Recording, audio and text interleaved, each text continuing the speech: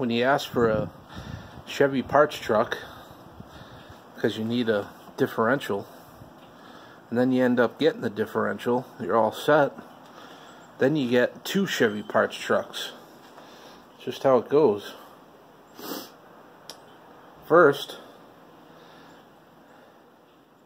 got this 2000 Chevy Silverado.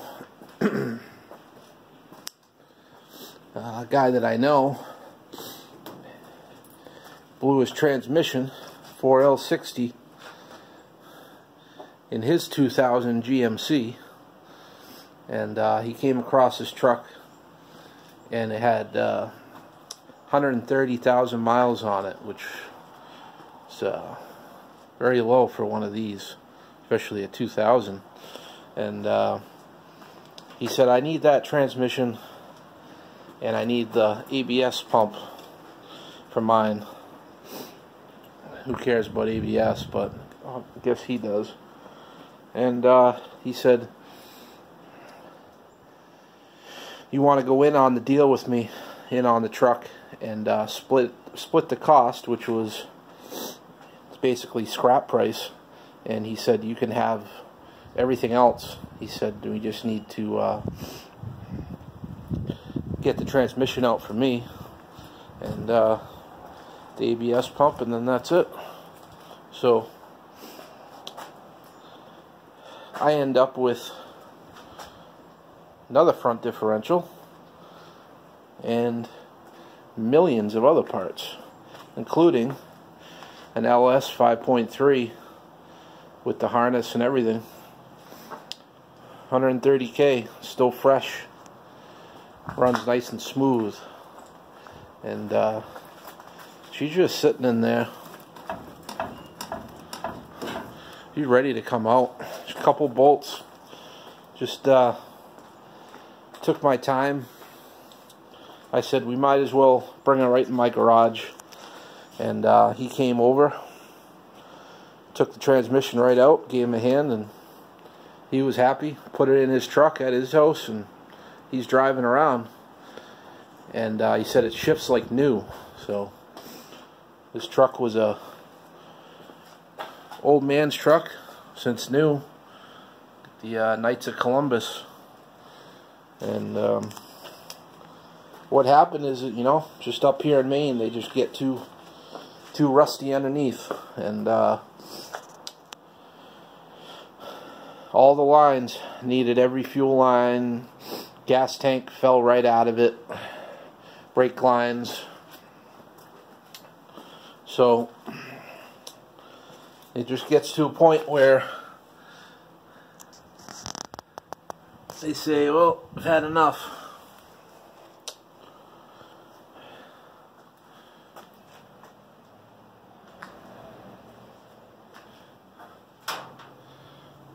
Old shackles came up through the bed, like they all do. Lots of good parts. We got radiators, we got differentials, we got bumpers. I mean, look at this. You don't find a bumper that nice off one of these trucks. Used anyway. Usually you gotta buy a new one if you need one. But that is a really nice bumper. That's $100 right there. We got transfer case. And lots of small parts that the blue truck needs. You know, just stupid things like this console that works really nice, and the one in that truck's always been broken. Yeah, interior is really not too bad in this thing. Little rip in that seat, but usually they're a lot worse. So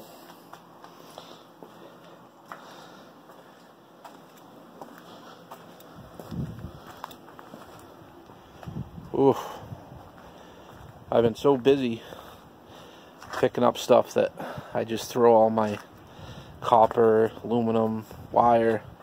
Haven't had a chance to process it, but I gotta do it soon. We got mint condition, rust-free fenders for sale. We got doors. Look at these doors. Not a speck of rust on the bottom of these doors. Perfect mirrors.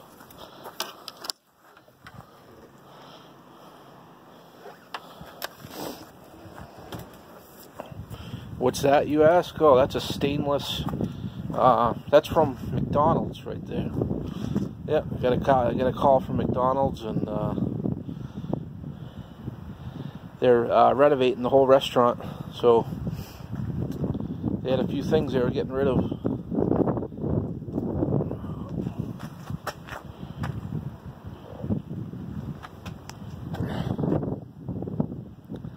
Old snow finally melted. Suburban's ready to come out. Well, so that's the story on that truck, and I'm almost done. I just wanted to make sure. I talked to a guy that I used to know that does LS swaps, and you know, he's like does all the wiring for a lot of people, and when they swap, you know, fuel injection stuff into older vehicles. And I said, you know, before I rip this thing out, I want to know, you know, basically what I need out of this mess here. And he said, Chris, he said, times have changed, and now, he said, it's cheaper and easier to just buy a standalone harness on Amazon or eBay, and you just plug it right in, whatever you're putting it into. Just keep the computer and, you know, a few wires, you know, like for the alternator down to the starter, stuff like that. He said, but you know, what he used to do is you would take your harness like this whole thing, and you would send it to him, and he would sit there and go through it and get rid of all the wires that you don't need for your swap, and make it as simple so that you can just plug it in and hook power to it and go. But he said no, I'm sort of out of business on that end of it, because you can just turn around and buy. They just make a harness for these now, because the LS swaps got so popular. So I picked up a engine stand the other day for 20 bucks. So I'm just going to pull this out, slap her on there, and you know, down the road kind of dream thing, possibly swap it into something, maybe the old 78 Suburban. I always kind of dreamed about having just a fuel injected LS in there. I thought it'd be kind of cool, but nowadays the old LS swap thing is like gay to a lot of people. I don't know, not to be politically incorrect by saying gay, but you know what I mean. Not really the in thing to do anymore, but I'm way behind in times, and I always kind of thought it would be cool, and I still might get my dream one day, but can't really complain. Ended up with a lot of good parts, and so then, just after I make the deal on that, this truck here, this was actually sitting across town at another trailer park that I cruised through, and I spotted it sitting there all winter. Hadn't moved, and I said, man, that looks like a broken down truck that's a broken dream, if you know what I mean. So sure enough, I get a message to my my Facebook page, business page, and the kid says, yeah, you know, do you buy vehicles without titles? And I said, what year is it? And he said, it's a 99. So I said, yep, I can buy that. So what is it? He said, it's 99 Chevy 1500 Silverado. I said, let me guess, it's sitting over there. And he said, yep, that's where it is. That's the truck. I said, well, I've seen it before. So he kind of thought that it was worth a little more than I did, obviously. But he said it still had the cats on it. So I went over there, take a look at it, and the frame's actually not too rusty on this one, but it's got a crack right there. It's kind of weird. But I mean, if you look at the rest of the frame, it's nothing like the other truck. It's really not too bad, but it did crack there. And the story was, a lady was driving it, and it was sort of like the maintenance, you know, take the trash, you know, stuff like that to the dump for the park, and see there's a lot of propane tanks and stuff. It's just kind of like, you know, a beat up interior kind of work truck.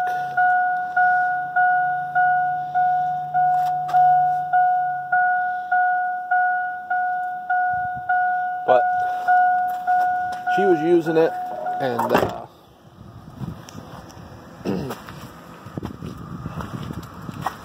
she was at the bank in the drive-thru, stepped on the brakes and lost all the brakes, nothing at all. So same old story, all the lines rotted. And then she took it to a shop and they found that crack in the frame, and she said nope.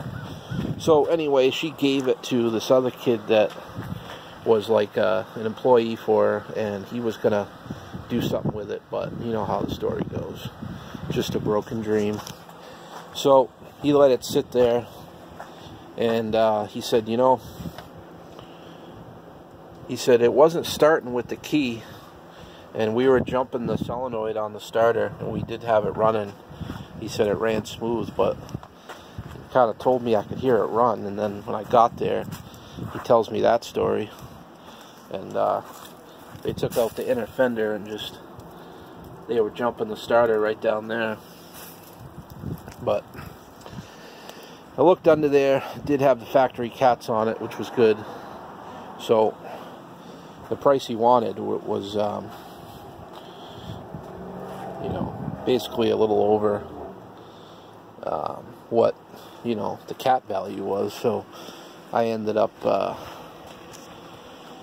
you know, saying, you know, I can't even hear it run. And he said, well, I said, I promise you this thing runs smooth. And he said while we were talking, the lady actually drove by in her new truck, and she started talking to me about it, and she said she loved this truck and it ran so good. She was sad that, you know, sad to see it go, but it just, you know, too rusty as far as the lines and, you know, obviously what you can see. So I made a deal on it and bought this too. So I started messing around with it, and I couldn't get it to, just like he said, didn't do anything with the key. So I started diagnosing some stuff, fuses, relays, and wasn't coming up with anything. Security system, stuff like that. Then I ended up trying to jump the starter, and I think I kind of like banged the side of the starter with my pry bar, and all of a sudden I touched the two terminals and it started to crank. But what it did was it would just start and shut off right away. Kind of like something was cutting it off, you know. So I ended up talking to, you know, like 5 different people that I know. Just sent them a text, a message, you know, kind of, you know, people that I knew would have a quick answer on, you know, you just get different ideas of what you can try and stuff like that. None of the ideas were working.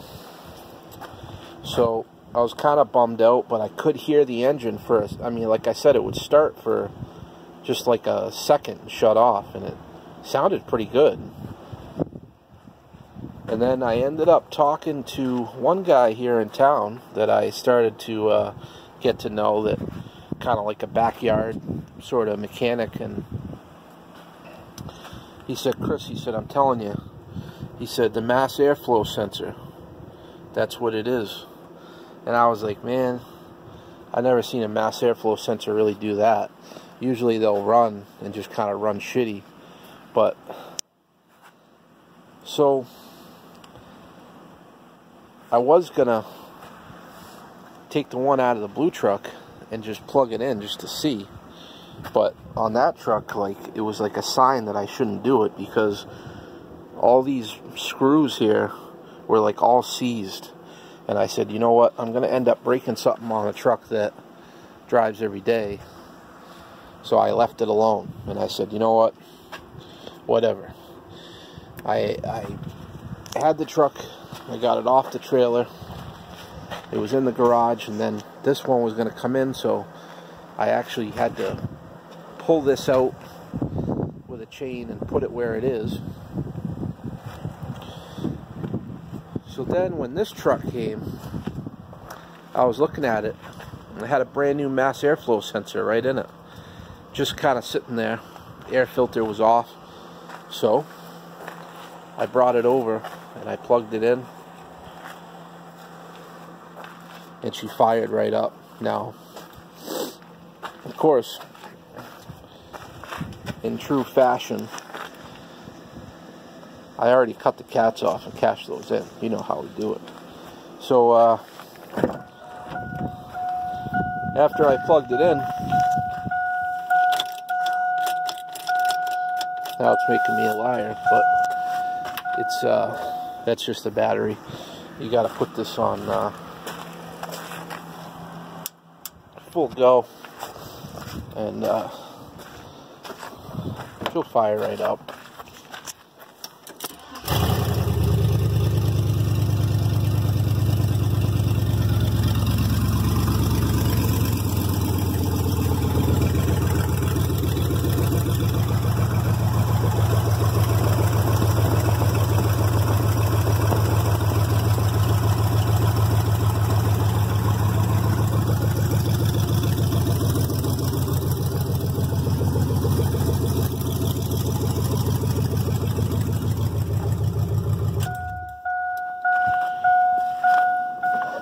As you can see, she's a smooth runner.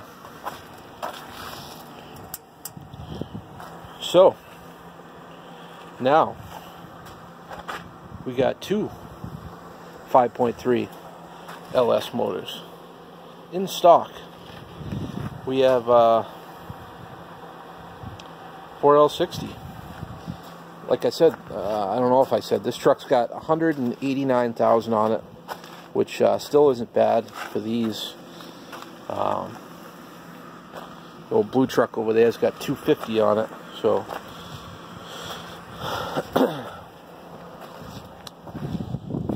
so there you go. 1999 Chevy Silverado 1500, tons and tons of parts.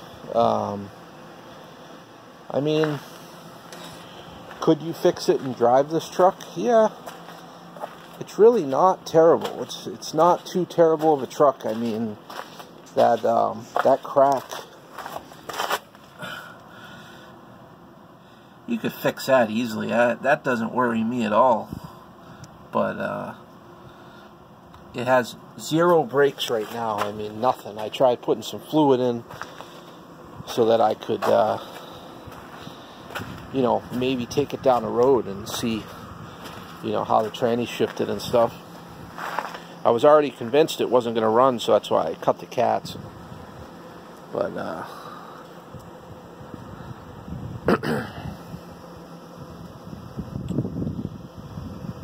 so there you go.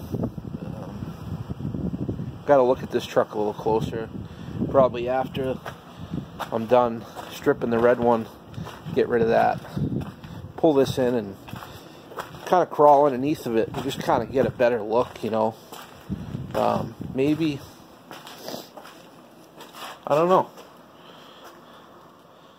Could be a runner. I mean, it's 99. I'm sure that I could, if I contacted that lady, I could probably, if I really wanted to, I could probably get a replacement title. It was registered through like a real estate company. So it might be a little bit of a pain in the ass, but I'm sure, like I said, if I really wanted it, I could get it and put it on the road. But so all of a sudden, that's how it happens. One day you got nothing. Next day you got Chevy parts everywhere. You got this commercial freezer from McDonald's.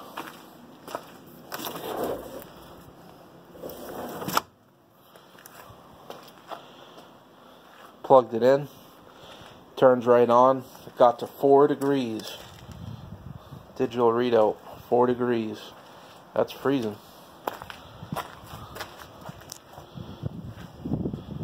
Somebody's got to need that.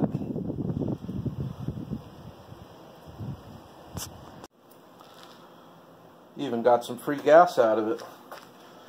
The only reason why I pulled the fuel tank out is it was hanging out. There was only one strap holding it. So I just cut it and just wired up the pump to a battery. Sucked the gas out. But all sorts of good parts, you know. You never know when you might need something. Stuff that, you know, stupid little things that I think I might need. I'm just gonna, you know, label them, write on them what it came out of, the mileage, put it away for a rainy day. You never know. I got dry shafts, we got bumpers, we got radiators, we got wheels and doors, and I mean,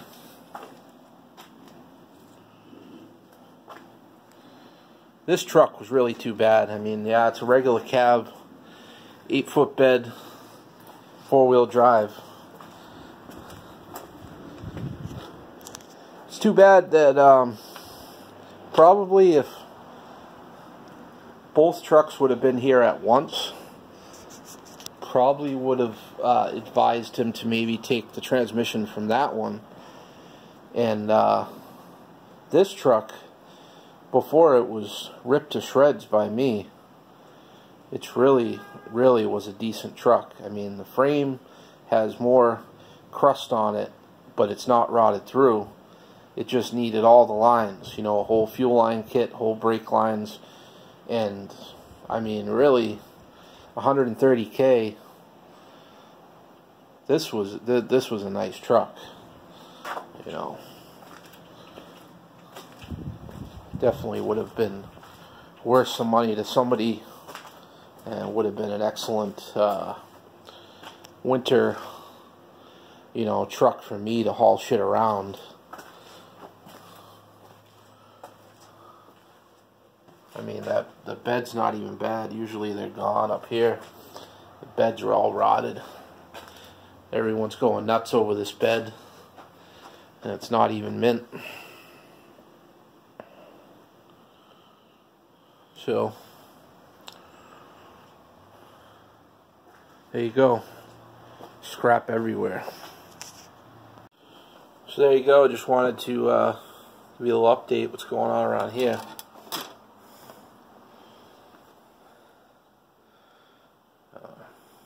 And a couple nice days, you know, 60 degrees. That's all it took to get people start doing stuff, getting out in the yard, wanting cars gone, junk gone.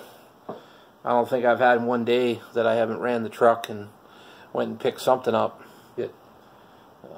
Like I said,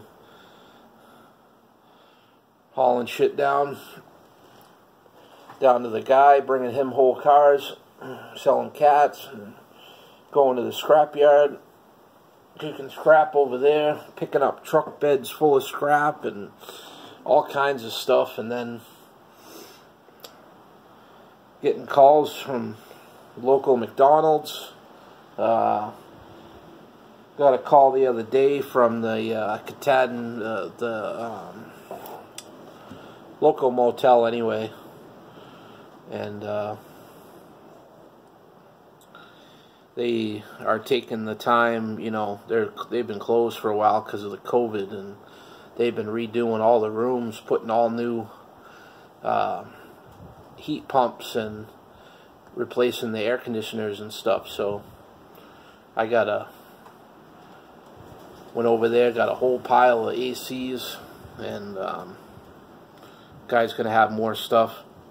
You know, he said you know, the Indian people that own it, and he said, man, he said, I been looking, you know, for somebody to take this stuff for a long time. I said, no, been right around the corner for 2 years almost now, so he's got my number now, and he's gonna have a lot more stuff. So got busy. So it's kind of funny how still recording. You know, the story on the old blue truck where I needed a differential, and then that whole deal there. I ended up trading those doors off that green truck, and guy said pull the thing right in, pull it right in, slap the differential right in on the lift, gave me a hand doing it, and then it's like this whole time I've been just looking for a complete parts truck, and I know of about 4 other Silverados in this era sitting in town here just waiting. It's just the people, they don't care that stuff sits, and the town really doesn't get on them about getting rid of it. So usually what I do is I just cruise around in the truck, and they'll see me, and you know, all of a sudden it pops in the old head, hey, you still want to pick up that junk? You know, and yeah. So then it happens. So that's kind of what I try to do. But it's amazing. Run into 2 deals like this, and I always kind of wanted to score a nice LS motor, but I figured, you know, my luck, it's going to be one with 300,000 miles or something, but I end up getting 2 of them. So now I need another engine stand, or I don't know. The dilemma I have now is the red one's got 130,000 on it. I know that just from the look of the truck, the history of the truck, and now the transmission is in that other guy's truck, and that thing is like new.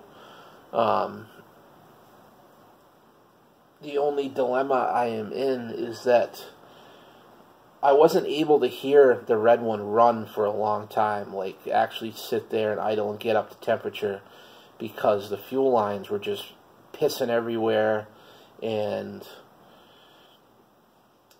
it hadn't been running a while, so it was kind of tough to get running. Plus, that guy needed that transmission like right away. So there was no time. If I had more, you know, time with it, I probably would have brought it inside here and, you know, rigged up a couple of fuel lines, you know, some rubber liners, just something, you know, quick that I could actually start the thing, you know, check some fluids in it, make sure it was all up, and let it get up to temperature and really hear the engine before I put it on a stand and, you know, say to myself, I have a nice LS engine on a stand, which, I mean, I'm pretty sure that I do with that one, but in all reality, like I said, I didn't really hear it run for long, so I don't know. So that's sort of a, I guess, you know, half a gamble or something on that one. But now, then I have the white truck, and that has a nice running 5.3 that obviously I can sit there and let it run. And it got up to temperature. I mean, I let it idle the other day for like an hour. And I mean, there's not a tick. There is not a sound, no smoke, nothing when that thing fired up. So that's got 180 on it, 189. Not too bad. And then, like I said on that one, I'd like to at least get a little bit of brakes in it so that I could take it down the road, take it for a ride, feel the transmission shift before I say I have a nice 4L60 sitting on the floor over here in the shed for the day that I need it, maybe for another truck I get, or, you know, the one goes in the blue one and we decide that we want to fix it. I have spare parts all over the place. 2 transfer cases, 2 electronic push button cases, so that's nice.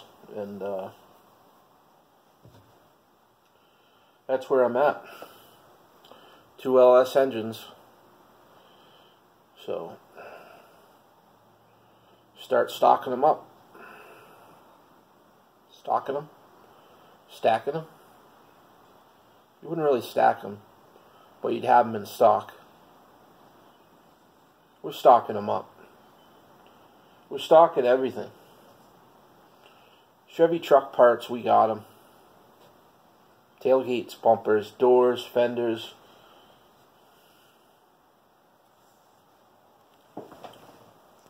If you caught on to this, but we got red, white, and blue. Chevrolets. That's America.